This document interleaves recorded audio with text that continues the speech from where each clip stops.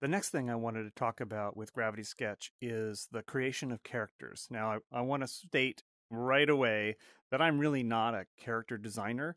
There are people who do this much better than I do, but I did want to show what is possible and very quickly in Gravity Sketch when it comes to building characters or things that are much more organic when you're in VR. So these guys are mostly represent experiments that I've done. Um, and currently in these versions, you're seeing they're very, very smooth shaded. And this was specifically so that I could use them for 3D printing. But I wanted to show you that even though these look really complex, they're actually constructed in a very simple way. So as an example of this guy, this elephant character, he's actually a bunch of pieces that have been sort of grouped together. So if I take him and then I press this purple key right here, boom, you'll see that he's actually made of lots of little parts. The advantage to that is that then these parts can be made separately and then assembled. Even his eyeballs are separate. And if I take this and then I choose the blue button, which is the one that lets me edit him, and then I turn off the subdivision, you can see that he's really, really quite simple. And that's true of all his parts. If I do the same thing here with his body, and I just turn off subdivisions, you can see that compared to like Punch here and how smooth he is, all these parts are easily editable. So turn that off as well. And there you go. So let's see if I can undo him back to his original position. And I need to go back into, turn him into something that is smooth again. Do the same with his body. Turn subdivisions on, and the same with his collar. Turn the subdivisions back on. And here we have him in his much more shaded persona. Okay, now let's say that I don't necessarily want him back to the really, really boxy version, but I want to bring him into something like SketchUp. I can do the same thing. I can take him, I can go back into edit mode, I can turn down the level of subdivision and then turn on the low poly and do the same thing with the other pieces. So I'm turning this way down and turning low poly up. Same with this collar. Down with this, up with low poly. Same with the hands. Down, up.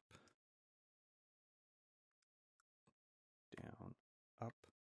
And then finally his collar and his cravat. So collar, subdivisions down, low poly up, and then his cravat. So subdivisions down, low poly up.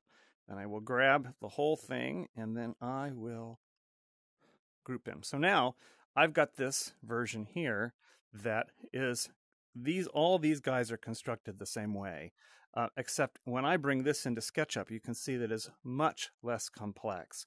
But when I turn on smoothing in SketchUp, he'll actually look pretty much like he did when he was all smooth, very much like Punch.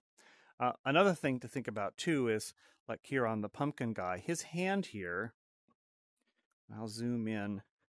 I just did this really quickly, but if I do the same thing and I turn off the subdivisions, you can see that what I'm working with is really, really quite blocky and simple. In Gravity Sketch, it's really easy to make this sort of organic shape just by extruding that cube and sectioning off the fingers and pulling them and rescaling them, just like I showed you before. But then the ability to then turn on subdivisions. And if I wanted, once again, to have this be something that was in SketchUp, I could turn down the subdivision level, turn up the low poly, And then I still have something that's basically like the hand that I had before, but it's something that would go into a program like SketchUp without being too much of a problem. So let me go back to his smooth version, turn off the low poly, and then I can bring this back and I could stick it back on the pumpkin guy. Same with the pumpkin guy. If I grab him, if I break up the